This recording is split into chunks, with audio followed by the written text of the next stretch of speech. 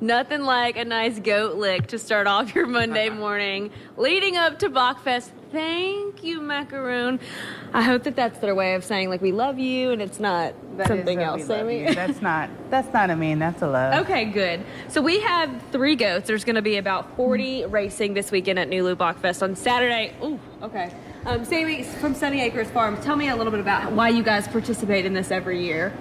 The farm, we are all about connecting agriculture with the community.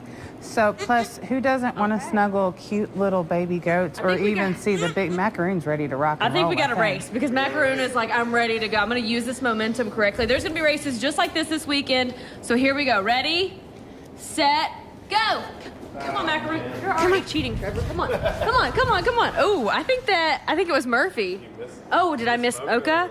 Mocha's a 2-time champion then, Trevor. So Nulu Bock Fest happening this weekend. Obviously, there's going to be goats. What else can we expect? So we also have the Kentucky Proud Wurst Fest. We've got 10 area breweries partnering with local restaurants to make their own version, their best version of the brats that they'll turn in and we'll judge. So we'll award the Wurst Fest trophy to someone. And then there's a huge kids area. This is actually one of the most family-friendly events that happens in Nulu.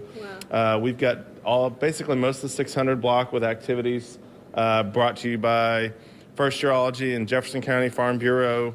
They're bringing some rollover tractors and cow milking trailers and all kinds of activities that are interactive for the family. We're going to be doing some egg races and balloon animals and face painting and things like that. So not to mention live music. There's just a ton going on.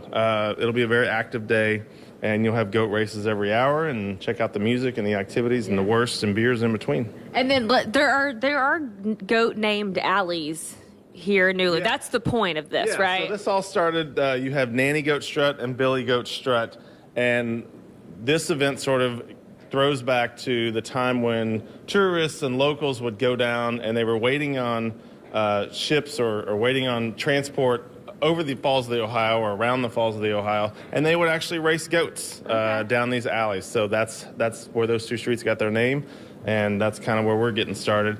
And it also celebrates the release of Bock beer, which is traditionally done in the spring. All right, well, they are getting ready. They took a little quick power nap, and now these goats are ready to go. I've learned if you run, they run. But now they're just getting curious here at West 6, guys. Alex, I actually wish you would have videoed them napping. And I don't know what it is. I think I want to see them take a little, get some Z's real quick. Because they woke up so quickly. So I just want to see them taking a little cat nap. That was probably so cute. Alex, I want you to crouch down. They have FOMO. They don't want to miss out. Alex, next time, crouch down a little bit and give them a perch to jump on. I did that on Saturday. Oh, see, they want to be at the highest spot. And you know what? Does that little guy look familiar? No, I don't think you think that the one she's playing with is the one of your pick? I don't know. I can't tell. I don't think so. It's not. This is Mocha. That's Mocha? Who do they'll know. I didn't get the name of the one I was cuddling on Saturday. This is not my race. This isn't Herschel, my racing